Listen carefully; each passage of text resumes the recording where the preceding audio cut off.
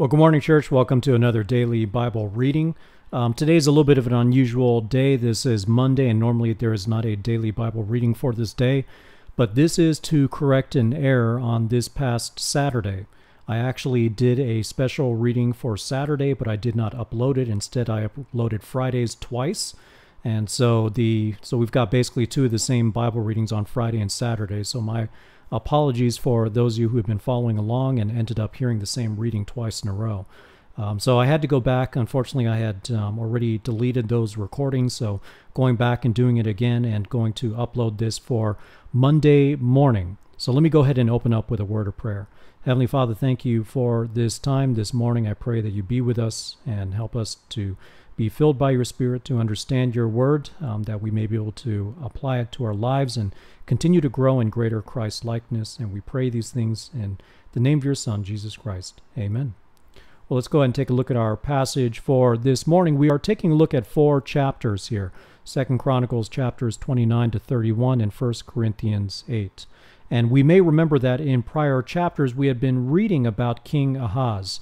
And King Ahaz was this evil king in Judah, perhaps the most evil king in Judah up to this point. He had actually closed the temple doors. He had set up a lot of places of worship to false gods throughout Jerusalem and Judea. He had been warned numerous times, had opportunities to repent and did not do so. And so Judah was really paying the price because of it. But as we turn our attention to chapter 29, we find that his son Hezekiah was an exception. And Hezekiah ended up, at this point, we will see, he ends up being one of the best kings of Judah up until this point.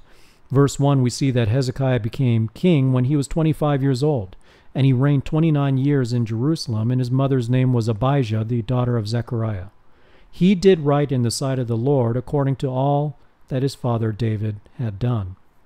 Now, we have seen some prior kings of Judah who were also good, but every time, or almost every time at least, that the scriptures tell us that he was a good king, like David, there was an exception, except that he left the high places and people continued to worship in the high places. But in this case, we don't have any kind of disclaimer clause. We're simply told that he did like his father had done. And then in verse 3, we see that he addresses the temple. In the first year of his reign, in the first month, he opened the doors of the house of the Lord and repaired them. He brought in the priests and the Levites and gathered them into the square on the east. Then he said to them, "Listen to me, O Levites, consecrate yourselves now, and consecrate the house of the Lord, the God of your fathers, and carry the uncleanness out from the holy place.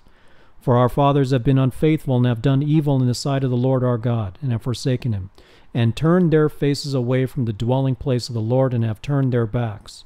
They have also shut the doors of the porch and put out the lamps, and have not burned incense or burnt offerings in the holy place to the God of Israel. Therefore the wrath of the Lord was against Judah and Jerusalem, and he has made them an object of terror or horror and of hissing. And you see with your own eyes. For behold, our fathers have fallen by the sword, and our sons and our daughters and our wives are in captivity for this." And he is referring to the captivity that some of Judah had already been taken into as a result of those sins of his father Ahaz. They were taken to Aram, they were taken to Edom. You see that in 2 Chronicles 28, verses 5 through 8, and then again verse 17. And as we continue on, Hezekiah says this, "Now it is in my heart to make a covenant with the Lord God of Israel, that his burning anger may turn away from us. My sons, do not be negligent now, for the Lord has chosen you to stand before him, to minister to him, to be his ministers and burn incense." And so the Levites are assembled, they're consecrated. It says, "Then the Levites arose, Mahat, the son of Amasai, and Joel, the son of Azariah, and the sons of the Kohathites, and from the sons of Merari, Kish, and the sons of Abdi, and Azariah, the son of Jehalelel, and from the Gershonites, Joah, the son of Zimmah, and Eden, the son of Joah," and so on and so forth. And so we get these names of people that were pulled together as part of the Levites who were consecrated to be priests. Verse 15 says, "They assembled their brothers, consecrated them, and went in to cleanse the house of the Lord, according to the commandment of the king, by the words of the Lord." And so starting in verse 16, we see the temple is cleansed. So the priests went into the inner part of the house of the Lord to cleanse it, and every unclean thing which they found in the temple of the Lord they brought out to the court of the house of the Lord. Then the Levites received it to carry it out to the Kidron Valley. Now they began the consecration on the first day of the first month, and on the 8th day of the month they entered the porch of the Lord. Then they consecrated the house of the Lord in 8 days, and finished on the 16th day of the first month. Then they went into King Hezekiah and said, We have cleansed the whole house of the Lord, the altar of the burnt offering with all its utensils, and the table of the showbread with all of its utensils. Moreover, all the utensils which King Ahaz had discarded during his reign in his unfaithfulness, we have prepared and consecrated, and behold, they are before the altar of the Lord. So the temple is cleansed, it's prepared, and Hezekiah then goes ahead and leads Judah in sacrifice, starting in verse 20.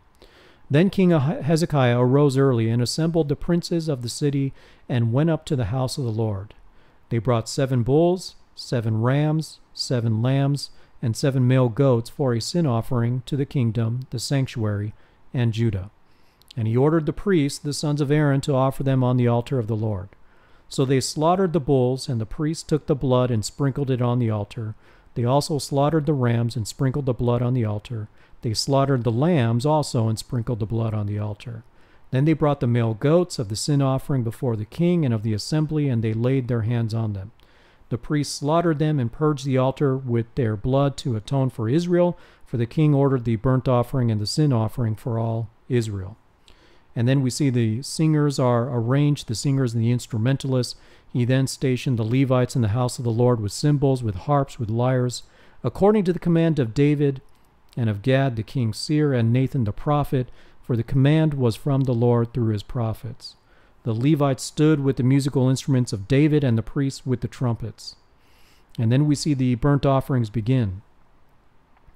Then Hezekiah gave the order to offer the burnt offerings on the altar. When the burnt offerings began, the song of the Lord also began with the trumpets, accompanied by the instruments of David, king of Israel. While the whole assembly worshipped, the singers also sang, the trumpets sounded. All this continued until the burnt offerings was finished. Now at the completion of the burnt offerings, the king and all who were present with him bowed down and worshiped. Moreover, King Hezekiah and the officials ordered the Levites to sing praises to the Lord with the words of David and Asaph the seer, and this is to sing from the Psalms, I believe. So they sang praises with joy, bowed down, and worshipped. And then verse 32, the assembly is invited to bring their sacrifices and offerings. Then Hezekiah said, Now that you have consecrated yourself to the Lord, come near and bring sacrifices and thank offerings to the house of the Lord. And the assembly brought sacrifices and thank offerings, and all those who were willing brought burnt offerings. The number of the burnt offerings which the assembly brought was 70 bulls, 100 rams, 200 lambs. All these were for burnt offering to the Lord. And the consecrated things were 600 bulls and 3,000 sheep. But interestingly enough, verse 34, the priests were too few, so they were unable to skin all the burnt offerings. Therefore their brothers, the Levites, helped them until the work was completed and until the other priests had consecrated themselves. So we see here that the Levites, while the priesthood came from the Levites, not all of the Levites were priests. They were dedicated to temple service in one way or another, but not all of them served in the role of priests. But they were able to help out with the skinning of the offerings because they were Levites. And we see here also that for the Levites, and let me highlight this, for the Levites were more conscientious to consecrate themselves than the priests. There were also many burnt offerings with fat of the peace offerings and with the libations for the burnt offerings. Thus the service of the house of the Lord was established again. Then Hezekiah and all the people rejoiced over what God had prepared for the people, because the thing came about suddenly. And then we go to chapter 30, and we see that Hezekiah ends up sending invitations to both kingdoms, not just Judah, but also those who were left over in Israel. Verse 1, Now Hezekiah sent to all Israel and Judah and wrote letters also to Ephraim and Manasseh, that they should come to the house of the Lord at Jerusalem to celebrate the Passover to the Lord God of Israel. So while the two kingdoms were divided, we actually see Hezekiah working to bring some joint worship between the two kingdoms. Now, by this time, they had already been brought into exile, but there were still some Israelites who were left over, and we'll see a reference to that. Verse 2, For the king and his princes and all the assembly in Jerusalem had decided to celebrate the Passover in the 2nd month. since they could not celebrate it at that time because the priests had not consecrated themselves in sufficient numbers, nor had the people been gathered to Jerusalem. Thus the thing was right in the sight of the king and all the assembly. So they established a decree to circulate a proclamation throughout all Israel from Beersheba even to Dan, and that is from the south all the way to the north, that they should come to celebrate the Passover to the Lord God of Israel at Jerusalem, for they had not celebrated it in great numbers as it was prescribed. And verse 6, we see the message go out. The couriers went throughout all Israel and Judah with the letters from the hand of the king and his princes, even according to the command of the king, saying, O sons of Israel, return to the Lord God of Abraham, Isaac, and Israel, that he may return to those who escaped and are left from the hand of the kings of Assyria. And that is in reference to the northern kingdoms exiled by Assyria. You can see that in 2 Kings 17, verses 5 and 6. The book of Chronicles does not go into detail about that. Verse 7, do not be like your fathers and your brothers who were unfaithful to the Lord God of their fathers, so that he made them a horror as you see.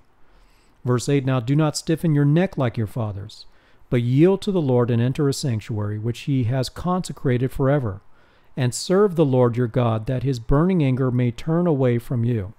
Verse 9, for if you return to the Lord, your brothers and your sons will find compassion before those who led them captive, and will return to this land. For the Lord your God is gracious and compassionate, and will not turn his face away from you if you return to him. So even after much of the northern kingdom had been exiled, we see here from the words of Hezekiah that there is still opportunity for repentance to turn back towards God. And we see a very mixed response starting in verse 10. So the couriers passed from city to city through the country of Ephraim and Manasseh as far as Zebulun, but they laughed them to scorn and mocked them. Nevertheless, some men of Asher, Manasseh, Zebulun humbled themselves and came to Jerusalem. The hand of God was also on Judah, to give them one heart to do what the king and the princes commanded by the word of the Lord. Now many people were gathered at Jerusalem to celebrate the Feast of the Unleavened Bread in the second month, a very large assembly. And the Feast of Unleavened Bread was a 7-day feast that followed the Passover. Verse 14, they arose and removed the altars which were in Jerusalem. They also removed all the incense altars and cast them into the brook Kidron. Then they slaughtered the Passover lambs on the 14th of the second month, and the priests and the Levites were ashamed of themselves, and consecrated themselves and brought burnt offerings to the house of the Lord. They stood at their stations after their custom, according to the law of Moses, the man of God. The priests sprinkled the blood which they received from the hand of the Levites.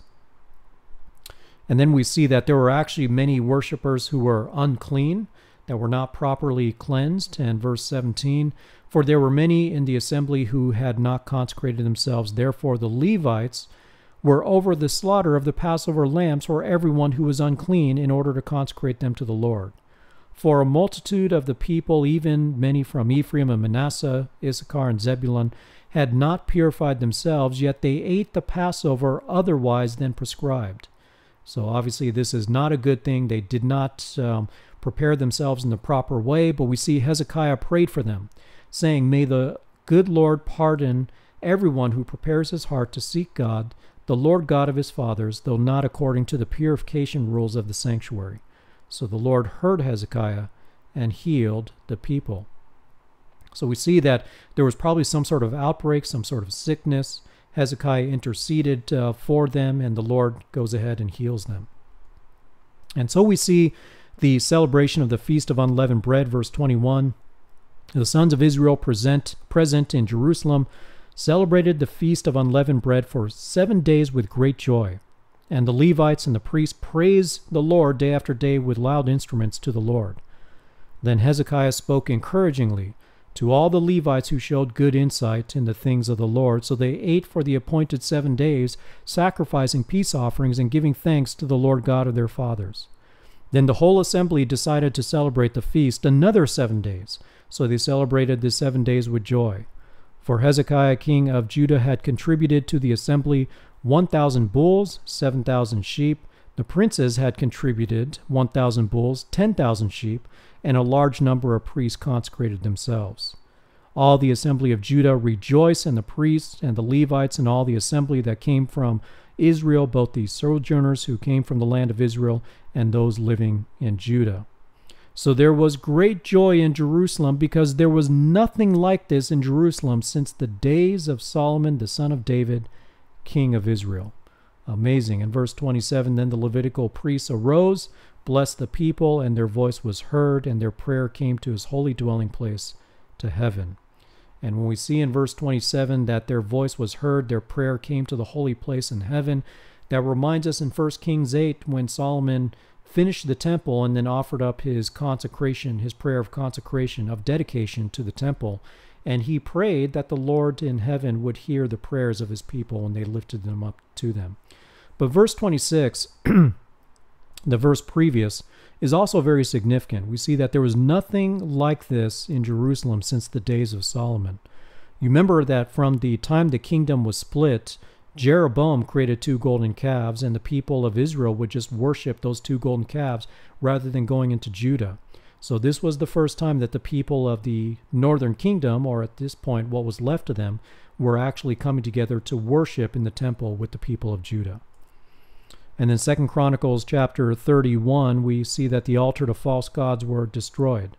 Now when all this was finished, all Israel who were present went out to the cities of Judah, broke the pillars in pieces, cut down the Asherim, and pulled down the high places and the altars throughout all Judah and Benjamin, as well as in Ephraim and Manasseh, until they had destroyed them all. So this was not just in Judah, but this was also in various parts of Israel as well. Then all the sons of Israel returned to their cities, each to his possession. And Hezekiah appointed the divisions of the priests and of the Levites by their divisions, each according to his service, both the priests and the Levites for burnt offerings, for peace offerings, to minister, to give thanks and praise in the gates of the camp of the Lord. He also appointed the king's portion of his goods for the burnt offerings, namely for the morning and evening burnt offerings, and the burnt offerings for the Sabbath and for the new moons and for the fixed festivals. And I had that underlined because I was reminded that in Isaiah chapter 1, we see that the Lord did not have regard for the burnt offerings, for the Sabbaths, for the new moons and the various festivals, because their heart was not right. But in this case, they are coming back to the Lord with the right kind of heart, and so these kinds of offerings are what should be established to reflect what is true for the inside of the worshiper, inside the heart of the worshiper. And we see these things, it is written according to the law of the Lord. And verse 4, and he commanded the people who lived in Jerusalem to give the portion due to the priests and the Levites, that they might devote themselves to the law of the Lord. This was also part of the Mosaic law, that the Levites should be supported by the people. And verse 5, as soon as the order spread, the sons of Israel provided in abundance the first fruit of grain, new wine, oil, honey, and of all the produce of the field, and they brought in abundantly the tithe of all. The sons of Israel and Judah who lived in the cities of Judah also brought in the tithe of oxen and sheep, and the tithe of sacred gifts which were consecrated to the Lord their God, and placed them in heaps. And so we see these heaps, which is the collection of all these offerings. In verse 7, we see in the 3rd month they began to make the heaps and finish them by the 7th month. When Hezekiah and the rulers came and saw the heaps, they blessed the Lord and his people Israel.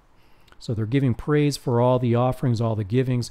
And then look at this. Hezekiah in verse 9 questioned the priests and the Levites concerning the heaps. Azariah, the chief priest of the house of Zadok, said to him, since the contributions began to be brought into the house of the Lord, we have had enough to eat with plenty left over, so for the Lord has blessed his people, and this great quantity is left over. So the contributions that the people had brought for the priests had even exceeded what they needed, so they had more left over. And so they're being stored, and in verse 11 we see that the Levite officers and the positions are assigned. Then Hezekiah commanded them to prepare rooms in the house of the Lord, and they prepared them. They faithfully brought in the contributions and the tithes of the consecrated things, and Conaniah the Levite was the officer in charge of them, and his brother Shimei was second. And then we go on to see a number of other names. So these are all the positions within the Levites being established. And as we get to the end of this section, we see that verse 19, also for the sons of Aaron, the priests who were in the pasture lands of their cities, or in each and every city, there were men who were designated by name to distribute portions to every male among the priests and to everyone genealogically enrolled among the Levites. So this is to say that all the offerings given to the Levites, they had people assigned over them to distribute them to make sure that all the Levites, their needs were met. And then we see a summary of Hezekiah's work as related to the temple. Verse 20, thus Hezekiah did throughout all Judah, and he did what was good, right, and true before the Lord his God. Every work which he began in the service of the house of God, in law and in commandment, seeking his God, he did with all his heart and prospered. And that brings us now to the New Testament, 1 Corinthians 8. And in 1 Corinthians 8, we start off with this statement about how knowledge puffs up. And this is a very well-known verse. A lot of people will reference this verse, but it's in my opinion that a lot of people reference this verse incorrectly. A lot of people talk about how knowledge puffs up, but they speak about it as if this is a reason not to pursue knowledge. But that is not the point at all. This is knowledge that is being applied without love. Nowhere in these verses, in this book, is knowledge being condemned. In fact, as you will see, Paul is going to say their problem wasn't knowledge, it was knowledge without love, and that required more knowledge on their part. So verse 1, now concerning the things sacrificed to idols, we know that we all have knowledge. Knowledge makes arrogant, but love edifies. And there is the statement right there. If anyone supposes that he knows anything, he is not yet known as he ought to know. So there, right there in verse 2, we see that though knowledge makes arrogant, the issue here is that he does not know as he ought to know. Verse 3, but if anyone loves God, he is known by him.